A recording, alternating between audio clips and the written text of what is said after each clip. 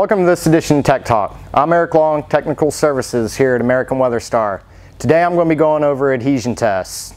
I'm going to be demonstrating on this piece of mod bit that I've powder coated with silicone. I'm going to demonstrate using two products. I'm going to use our Acrylic 211 and I'm going to use our Silicone 410 for this demonstration.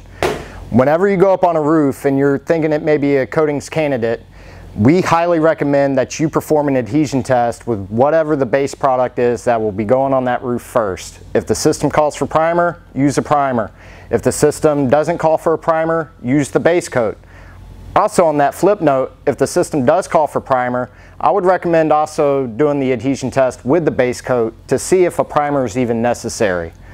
So, in order to perform the adhesion test, all you'll need is your base coatings, some 2-inch strips of fabric. If you have 4-inch fabric, you can use that. If you have 6-inch fabric, you may want to cut it down, or you can use it as well. It's whatever you have. You also need a fish scale for when you actually go up there to do your pool test, a couple of chip brushes, and my little trade secret, a few rocks. So when you're up on the roof and you're performing the adhesion test, it's very simple. First, you're going to take your coating and you're going to basically bat it down at 30 wet mils. Just brush it on there. It doesn't even have to be precise, so a wet mil gauge isn't really needed. Just remember that if you go too thick with the coating, the resistance you get when you do your initial pull may not be the coating being ripped from the substrate. It could just be the coating itself ripping. Once you apply your coating down, then you're going to embed the fabric into the coating. You can use the same brush, just brush it in there with a little extra coating on it to ensure that the fabric gets fully encapsulated in there. Once you have the fabric down, you want to ensure you have about 6 inches hanging out. So that way you're able to tie it in a knot so you can hook your fish scale into it to read the poundage when you do your pull test.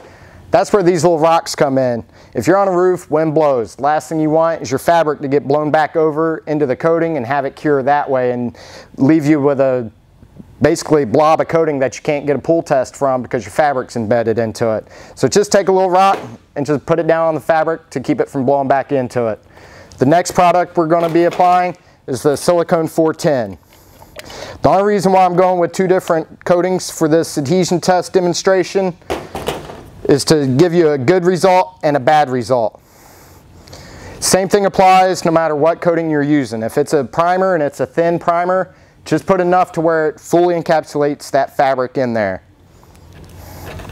So now that I got the adhesion test down, I got to emphasize the importance of when and how to do these. When you go to look at a roof, I highly recommend doing them in 3 to 4 different spots. Some coatings will cure faster than others, and the adhesion may come in 24 hours. The adhesion may take 1 week to fully adhere to the substrate. It could take 2 weeks. By doing multiple spots, you're able to buy yourself that time to where if you fail that first pull, you can allow yourself to come back a week later and do your second pull without resetting that clock on that timeline. I've already done these, so we're ready to do a pull test on the same products and the same substrate that I've just did the adhesion tests on.